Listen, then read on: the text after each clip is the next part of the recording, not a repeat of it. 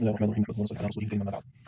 in this audio clip, we'll discuss very briefly the overview summary of Surah al-Taubah, and inshallah, we'll get into the tafsir of certain ayat of the surah. Starting with the name Surah al-Taubah. Tawbah in the Arabic language means repentance. And the reason why the surah is given this name is because Allah subhanahu wa ta'ala mentions that He pardoned the Tawbah and the repentance of His believing slaves. And certain believing slaves, certain Sahaba radiallahu anhum are referred to in the surah, specifically those Sahaba that were left behind in the Ghazwa and the campaign of Tabuk. And they delayed, they procrastinated, and eventually they did not participate. They were boycotted for 50 days, and thereafter they made Tawbah. During this time they made Tawbah, and Allah subhanahu wa ta'ala accepted their Tawbah. Allah subhanahu wa ta'ala mentions that He accepted their Tawbah repentance. So therefore this surah is given this name. This surah is one of the last surahs revealed upon Rasulullah sallallahu alaihi wasallam in his life in Madinatul Munawwara. And according to Bara bin Azib radiallahu anhu, whose narration is mentioned in Sahih Bukhari, this is the last surah that was revealed. That the last surah that was revealed is Surah al-Tawbah. This surah, the first part of it, was revealed upon Rasulullah sallallahu alaihi wasallam at the occasion when he was returning from the Ghazwa, the campaign of Tabuk. And in this campaign, which was a very arduous journey, which was a very difficult time, it was a very great test. It was an imtihan, a very great test for the iman of the Sahaba radiallahu anhum.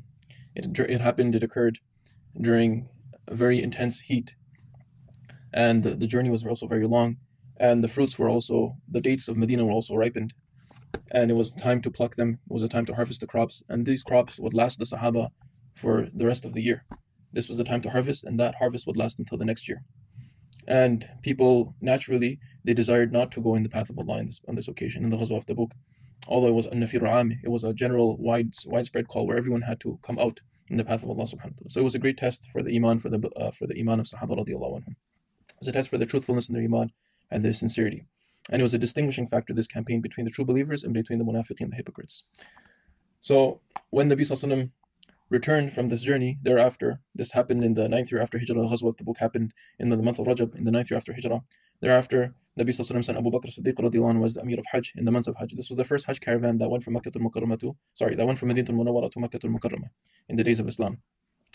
Nabi sallallahu alaihi wasallam sent Abu Bakr radiallahu anhu as the leader of the Hajj caravan so that he could teach the people that were together for Hajj the rights of Deen, the rights of Hajj according to Islam, the way to fulfill all the acts of worship in Hajj according to the Islamic way.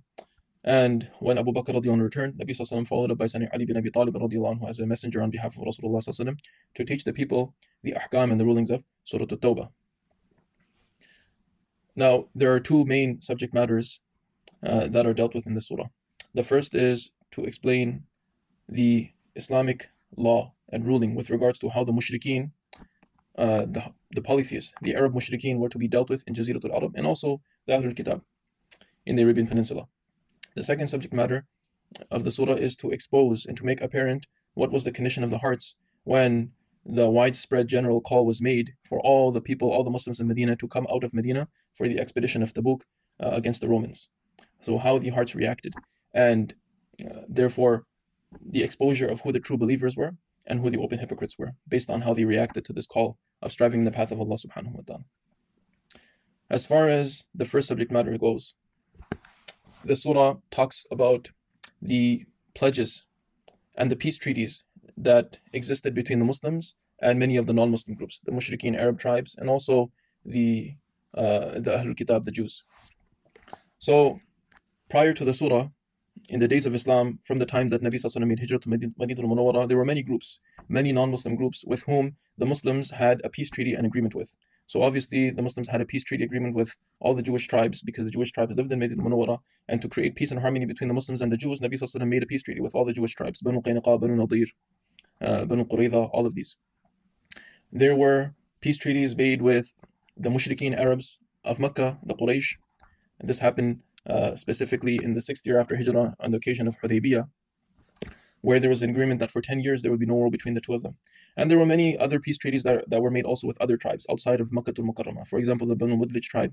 And there were many groups with whom there was no peace treaty at all, no agreement between the Muslims and them. Now the Muslims, while living in Madinatul Munawwara, they had experienced many treacheries by the non-Muslim groups, many of these groups with whom they have peace treaties with. These people, many of them, these groups, they kept on breaking their pledges. They kept on breaking their peace treaties and agreements that they had made with the Muslims by outwardly attacking the Muslims, or by behind the Muslims' backs, backstabbing them by supporting other groups to attack the Muslims. For example, what the Jews did many occasions, they backstabbed the Muslims on the occasion, for example, Ahzab, when they allied with the Quraysh of Makkah, and they helped them by breaking their pledges with the Muslims. For example, this happened specifically. This was done specifically by the tribe of Banu Qurayza. So this happened, and even the mushrikeen of the Arabs, the mushrikeen of Quraysh, they had also broken their peace treaty shortly after the peace treaty was made with them on the occasion of Hudaybiyah. The next year, they also broke their peace treaty, and there were groups that never broke their peace treaty and agreement. They never violated the dictates of the agreement that they had with the Muslims. For example, the Banu Mudlij tribe, and there were some, for example, like we mentioned, that never had a peace treaty and agreement with the Muslims in the first place. So it made no sense for Rasulullah ﷺ and for the Muslims to uphold their part of the agreement when it came to the peace treaty and the deals that they had with those groups, the Jews of Medina and the Quraysh of Makkah. It made no sense for Nabi ﷺ and the Muslims to uphold their side of the bargain when on the other side they kept on continuously breaking their pledges and breaking the demands of the peace treaty. So in this surah, Allah subhanahu wa ta'ala makes an announcement that this is how everyone's going to be dealt with now. There's going to be a new policy, because now the Muslims had complete control of the Arabian Peninsula. They had control of Makkah after the conquest of Makkah in 8th year after Hijrah. Medina obviously belonged to the Muslims, and likewise the surrounding areas were also coming under Muslim control, like Taif and so on. So Allah subhanahu wa ta'ala made a proclamation through the surah that now all of the mushrikeen Arabs, the Arab polytheists, they will have either one of two choices. Either if they wish to stay on Arab lands in the Arabian Peninsula, they will have to become Muslim, or if they don't, then they'll have to leave the Arabian Peninsula. Otherwise, there will be war against them, and they will be given a grace period of 4 months. They will be given a grace period of 4 months. As far as those groups who had never broken their side of the agreement, who had never broken the peace treaty that existed between them and the Muslims, like the Banu Mudlij tribe, for example, the Banu Mudlij tribe, those kind of people, Allah subhanahu wa ta'ala instructed Nabi sallallahu alaihi wasallam to uphold that peace treaty, to uphold that agreement, that whatever time period that peace treaty and agreement was for, to fulfill that peace treaty up to the end of that time period. So for example, they had a time period of 9 months, so up to at the end of the 9-month period, Nabi sallallahu alaihi wasallam and the Muslims, they upheld their side of the agreement and they didn't touch them, and they didn't bother them, didn't expel them from their lands, didn't do anything to them. Right? So this was with relation to the first subject matter of the surah. The second subject matter, like we mentioned, deals with exposure of what was contained in the hearts of the Muslims in Madinah al-Munawwara, when the general call was made for all the Muslims to come out in the path of Allah subhanahu wa ta'ala for the campaign of Tabuk. So specifically, Allah subhanahu wa ta'ala exposed the hearts of the munafiqeen. Allah subhanahu wa ta'ala exposed the hearts of the hypocrites. So with respect to the kind of groups that formed when Nabi sallallahu alaihi wasallam made a widespread call to come out for the campaign of Tabuk, like we mentioned, it was a very difficult campaign because there was intense heat, the fruits were ripe, it was a very long journey, and the Roman forces were also very mighty, and they were known to be very strong and very well equipped. So it was naturally a very difficult test for the iman of Sahaba radiallahu anhum. So 3 groups formed. One group was those Muslims, those sincere Sahaba who responded to the call right away, and they said, we're ready, and they came out in the path of Allah subhanahu wa ta'ala. The second group was those who initially were reluctant and hesitant, were initially not compliant right away, but eventually they also came out in the path of Allah subhanahu wa ta'ala. The third group were those people who, without a legitimate excuse, they stayed behind, they kept on procrastinating, and eventually they never participated in the campaign. And these people, for example, 3 Sahaba, particularly Ka'b bin Malik, Hilal bin Umayyah, and Ka'b bin Malik, Hilal bin Umayyah, and Murara bin Rabi, these 3 Sahaba radiallahu anhum, they were boycotted for 50 days after Nabi sallallahu alaihi wasallam returned from Tabuk, and thereafter their Taubah was accepted. So this was the third group. And then there was a fourth group who stayed behind, and they had no legitimate excuse for staying behind, and these were the hypocrites. And when Nabi sallallahu alaihi wasallam came back, they started to make all kinds of excuses that, we stayed behind for this reason, for this reason, for this reason. Nabi sallallahu alaihi wasallam just outwardly accepted their excuses and let them be to their state. The third group of Sahaba who we mentioned, who procrastinated and never participated in the campaign, they never made excuses to Nabi sallallahu alaihi wasallam when Nabi sallallahu alaihi wasallam came back. They accepted, they admitted to their faults, And they said, we had no excuse, we had no reason to not join. It was just that we procrastinated and we kept on thinking we'll join tomorrow, and we never did. And because of that, they were boycotted for 50 days, and then thereafter the Tawbah was accepted. So Allah subhanahu wa ta'ala specifically in the surah exposes more so the fourth category of people, who are the open hypocrites. And Allah subhanahu wa ta'ala through the ayat in the surah disgraces them and openly talks about them and their habits and their qualities and their unwillingness to help the deen of Allah subhanahu wa ta'ala at any occasion. To the point where Sahaba would say that this surah talked so much of the hypocrites and those that stayed behind and their evil qualities and habits that we were able to openly recognize each and every one of them and point them out with our fingers, because it exposed them so openly. For example, Allah says that لو كان عرضا قريبا وسفرا قاصدا لاتبعوك, that if it was some merchandise which was close and a journey which was not so distant, then they would follow you. And like all of these kind of statements Allah subhanahu wa ta'ala makes to expose the condition of the hypocrites, the munafiqeen. And therefore, this is also a reason why Abdullah bin Abbas radiallahu anhuma is reported to have said that one of the names of the surah is al-Fadiha, the one which disgraced the hypocrites by openly exposing their condition. Moving on, inshallah, we'll get into the tafseer of some of the ayat in the surah. So the first ayah I want to discuss is the one in which Allah Azza wa Jalla mentions أعوذ بالله من الشيطان الرجيم بسم الله الرحمن الرحيم قل إن كان آباؤكم وأبناؤكم وإخوانكم وأزواجكم وعشيرتكم وأموال اقترفتموها وتجارة تخشون كسادها ومساكن ترضونها أحب إليكم من الله ورسوله وجهاد في سبيله فتربصوا حتى يأتي الله بأمره والله لا يهدي القوم الفاسقين. Allah says, say, O Prophet of Allah, say to all the Muslims, say to all of the believers and all the people at large, you can say, more so the believers, إن كان آباؤكم, that if your fathers and your sons and your brothers and your family members and your spouses, and your family members, close family, extended family, all these people who are most dear to you usually. First one, a person's parents are very dear to a person, obviously. A person, in terms of people, looks up to and has most reverence and respect for his parents. And his children are most close to him in the sense that they are the most beloved to him. He has the most love for them, most compassion and care for them. And he looks at them as himself because they're his own blood and flesh. And وَأَزْوَاجُكُمْ, your spouses, the ones who are your life, your spouses, your soulmates, those that will support you in every adverse condition, every difficult condition. وَأَزْوَاجُكُمْ, these people are next in line in terms of being most close to you. وَعَشِيرَتُكُمْ, and all of your family members, who you would take help from in any crisis, in any difficulty, who would come to your aid because they consider you to be part of their. وَعَشِيرَتُكُمْ, these people who naturally a person has an attachment to, naturally a person has love for, all these kind of people. And then Allah says, وَأَمْوَالٌ اقْتَرَفْتُمُوهَا, and your wealth that you've earned. A person's wealth is very dear to a person. Spent his energy, his resources, his time, and everything to acquire this money, to acquire this wealth. And it's by means of this wealth that a person feels that he's able to make himself prosper, to increase his quality of life, to defend himself, to fulfill his needs. This wealth is dear to a person. وَتِجَارَةٌ تَخْشَوْنَ كَسَادَهَا, and the business for which you fear a loss. كَسَادَهَا means that you fear the time when there is no demand for the stock. There's no market for your commodities, and therefore you have nowhere to earn the profit because there's no market, there's no demand, there's no customers. That business for which you fear a loss, تَخْشَوْنَ كَسَادَهَا.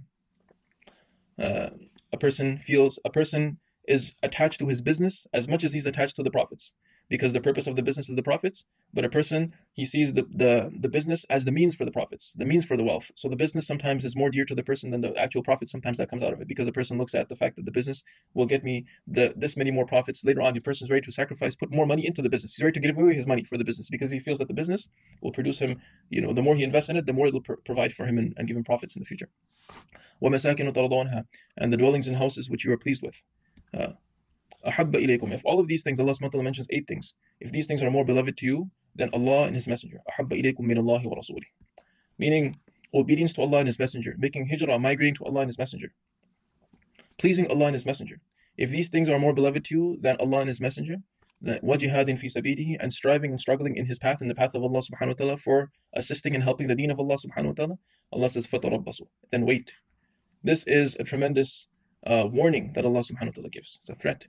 حَتَّى يَأْتِيَ اللَّهُ بِأَمْرِهِ, until Allah subhanahu wa ta'ala, His order and His command comes, meaning His punishment.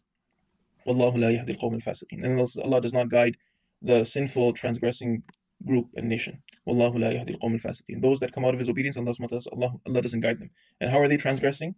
How are they disobeying here? by preferring the love of their family members and wealth and houses and these kind of things over making an effort for the deen of Allah, over having love for Allah and His Messenger, over obedience to Allah and His Messenger, and struggling and striving for the cause of Allah and His Messenger. So this ayah, subhanAllah, Mufassir mentioned that this ayah contains such a grave and a serious warning that there are very few people that can escape the warning of this ayah. That the things that Allah subhanahu mentions, a person has natural love, a natural inclination, a natural softness for all of these things. A person's parents, children, spouses, brothers, family members, business, wealth, dwellings, all these different things. A person has a natural love for. But the love for Allah and His Messenger and Allah and His Messenger is a developed love. It's a love which is acquired, it's a love which is worked upon by making an effort on a person's iman, by obeying and worshiping Allah subhanahu wa ta'ala more and more, by bringing amal into a person's life, by making sacrifices of one's time and wealth, energies and resources for the deen of Allah subhanahu wa ta'ala. That's acquired love. Unless if that acquired love is not there, by making the sacrifices necessary. And if that love and necessarily the love of Allah and His Messenger will necessitate the love of that effort which will bring alive the mission of Allah and His Messenger, which is the deen of Allah, which is the jihad fi sabilihi. Now, ulama mentioned that this jihad fi sabilihi, striving in the path of Allah, in this context, in this ayah, according to many Muslims, refers to specifically migrating. And before the conquest of Makkah, it was an obligation upon all Muslims to migrate to Makkah al-Mukarramah.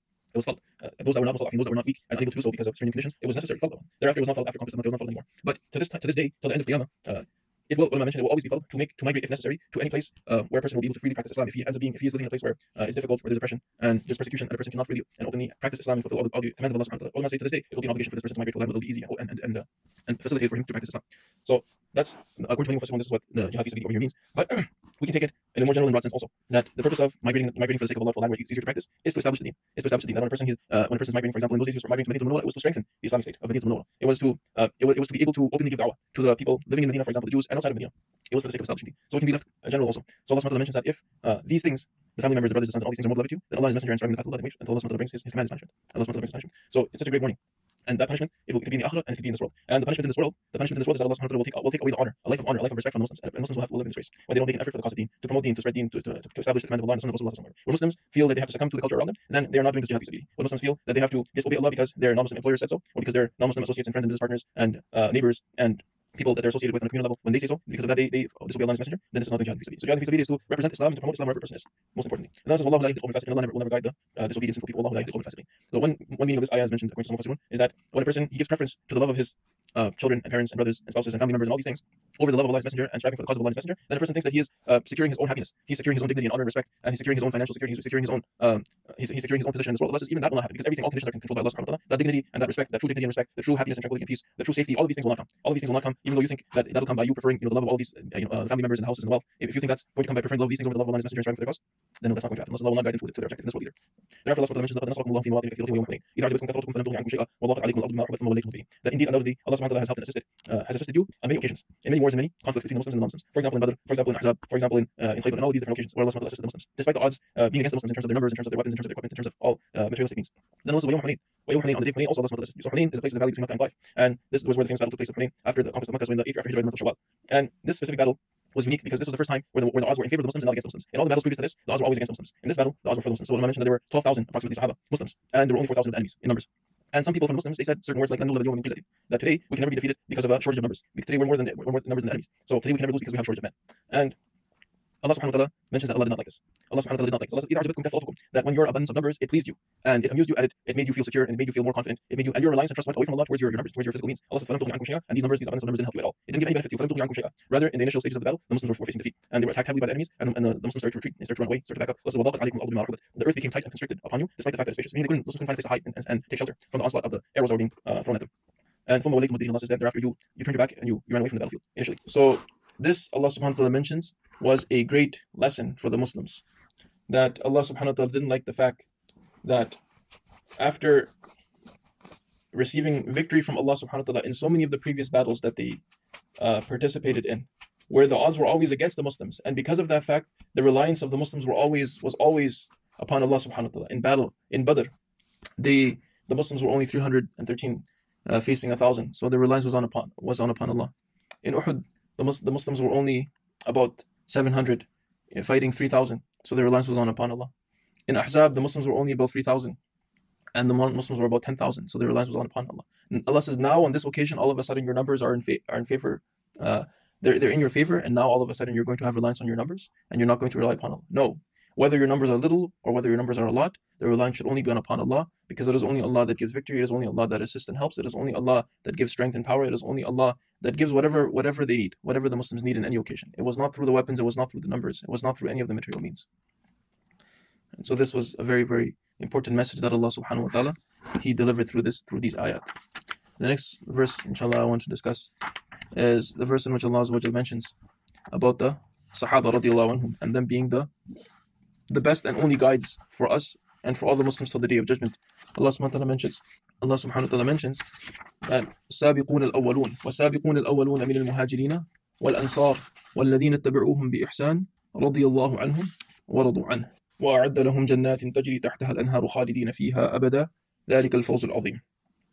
Allah says the front runners of the first Sahaba from the emigrants, the Muhajirin and the Ansar, the helpers, meaning the first people to accept Islam, the first people to bring Iman, who were the companions of Rasulullah sallallahu alaihi wasallam, whether they were from the Muhajirin group, whether they were from the emigrants that migrated from Mecca to Medina, or whether they were the initial residents of Medina, the Ansar, all the Sahaba at large, we can say all the Sahaba.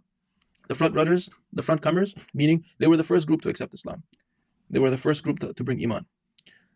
And they were the first to help the deen of Allah subhanahu wa ta'ala. If it wasn't for this first generation of Muslims to help the deen of Allah, Islam would never have such a far reach.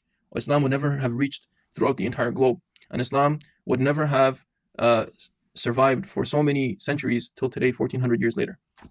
If it wasn't for the strength of this first group of Muslims, if it wasn't for their qualities, if it wasn't for their adhering to the basic tenets of Islam firmly, if it wasn't for them dedicating their lives for Islam and giving up everything they did for Islam. The Muhajir Ansar, Allah says them, وَالَّذِينَ اتَّبَعُوهُمْ, and those that follow them in the best of ways and the most excellent of manners. Those that tread their path and follow their life example. Who are, those that follow them will be all the generations that came after. So the first generation that followed the Sahaba were the Tabi'un, who obviously did follow the pattern of Sahaba in their life, who followed their way of life till and the generations after that, Atba'u Tabi'in, and the generations all the way till now, all the way till the Day of Judgment. Allah says those that will follow their lead, those that will follow their example in the best and most excellent of manners. What is bi-ihsan, best, most excellent of manners? Is they take whatever good has been passed down from them. So ulama have mentioned a couple of meanings about bi-ihsan. One is that Sahaba were human beings; they were not prophets. So some of them did make mistakes. Allah subhanahu wa ta'ala overlooked and pardoned their mistakes. So we do not look at the mistakes of Sahaba. Bi-ihsan means not to criticize the Sahaba, not to look at their mistakes, and not to use that as an example also. That we'll do the same because the Sahaba did this and did that. No, what was considered a mistake and what was overlooked, that we leave behind. So bi-ihsan, who follow them in the best of ways, in the best of manners. And another meaning of bi-ihsan is in the best of ways by looking at the good, talking about the good of the Sahaba, and not criticizing and not talking ill of the Sahaba. Not talking any ill about the Sahaba. That's the other thing. And Allah says those that follow them in the best and most excellent of manners, radiyallahu anhum wa radu an, that Allah is pleased with them and they are pleased with Allah. Allah is pleased with them means that Allah will promise them, Allah has promised them His forgiveness and His pleasure. That Allah will overlook all of their faults, forgive their shortcomings. And the pleasure of Allah subhanahu wa ta'ala is the highest reward and the highest accolade that a person can receive, let alone in this world, even in the akhirah. Right? Sahaba radiallahu anhum receive this in this world, in this very world itself. And not only for them, Allah has promised this accolade and this degree, this certification for everyone that will follow them. So we should all be striving, should all be competing to achieve this accolade, to achieve this credential, the pleasure of Allah, which Allah guaranteed for the Sahaba. So if we want to make sure that we're also guaranteed, Allah says very easy, just follow the life of the Sahaba, just follow their path, and Allah will also be pleased. Allah will also be pleased with them. Thereafter Allah says, they are also pleased with Him. وَرَضُوا عَنْهُ. They are also pleased with Him, meaning that obviously they will be pleased with Allah when they see the reward on the Day of Judgment in terms of what they will get for their good deeds and the Jannah they will receive and the forgiveness of their sins and all of that they'll obviously be pleased with. But even in this world, this was the quality of Sahaba, that they were pleased with Allah. They were pleased with whatever decisions and decrees came from Allah. Whatever they were commanded to do from Allah, they didn't question. Whatever the command came, when alcohol was made prohibited, they didn't question. When gambling was made prohibited, they didn't question. When women were told to cover their bodies, they didn't question. They were pleased with the decrees and the decisions of Allah. When they were faced with difficulties and trials, for example, in Ahzab, when they had to dig the trench, they were feeling cold and they were tying stones to their stomach, they didn't complain. They were pleased with the state. Whether they had to leave their hometowns, Makkah to Mukarramah, and migrate to Medina, they didn't question. They were pleased with their decision. Whether they had to sacrifice their wealth and give up everything they had in the expedition of Tabuk, Abu Bakr radiallahu gave everything, Umar radiallahu gave half of his wealth, they didn't question. They were pleased with that. Whether they had to give up their lives and whether they had to give up their relationships with their family members for the sake of deen, they didn't question. Abu Ubaidah ibn Jarrah radiallahu ended up killing his brother. Musa bin Umayr radiallahu captured his own brother. Abu Bakr radiallahu himself, at one point he said that in the Battle of Badr, if he had an opportunity when his son was fighting for the Quraysh, the Mushrikeen of Mecca, and he had an opportunity to harm him or to kill him, he would have done so. He wouldn't have questioned. So whatever sacrifices they had to make for Allah subhanahu wa ta'ala, for the deen of Allah, they were pleased with making that sacrifice. They were pleased with whatever test that Allah subhanahu wa ta'ala put them through. They were pleased with whatever they had to give up for the sake of Allah. وَرَضُوا عَنْهُ. This is the quality we have to bring of Sahaba within our lives. That whatever command of Allah there is, like Sahaba, they willingly, completely submitted to that command and they fulfilled it. We have to have that. This is the way of the Sahaba by which they gained Allah's pleasure. And if we want Allah's pleasure, we have to do the same. And whatever they were told to give up, they gave it up in question. If we want the pleasure of Allah, like Allah subhanahu wa ta'ala was pleased with the Sahaba, then we will have to do the same. And this is what it means, that they were pleased with Allah. Thereafter Allah says, وَأَعَدَّ لَهُمْ جَنَّاتٍ تَجْرِي تَحْتَهَا الْأَنْهَارُ, that Allah has prepared for them gardens beneath which rivers flow. And these gardens, subhanAllah, the gardens of paradise, the trees of paradise, the palaces of paradise, the rivers will flow underneath these gardens and these trees and these palaces. Allah says, خَالِدِينَ فِيهَا أَبَدًا, they will remain in these gardens forever, never to leave. And this is the greatest blemish and the greatest deficiency of any of the bounties of this world. No matter how much pleasure a person receives from his orchards in this world, from his palaces, and from his kingdoms in this world, and from any materialistic luxury he has in this world, the greatest blemish and the greatest flaw is that he has to leave it. It's that it's not forever. It will deteriorate, and if it doesn't deteriorate, he'll deteriorate before the pleasure, before the luxury, and a person will have to leave it behind when he dies. This is the greatest success and triumph of receiving these gardens of Jannah and receiving the pleasure of Allah subhanahu wa ta'ala. So may Allah subhanahu wa ta'ala give myself and all of us tawfiq to understand these verses and to practice them, put them into our lives, and to convey them. Wa akhiru da'wana alhamdulillahi rabbil alamin.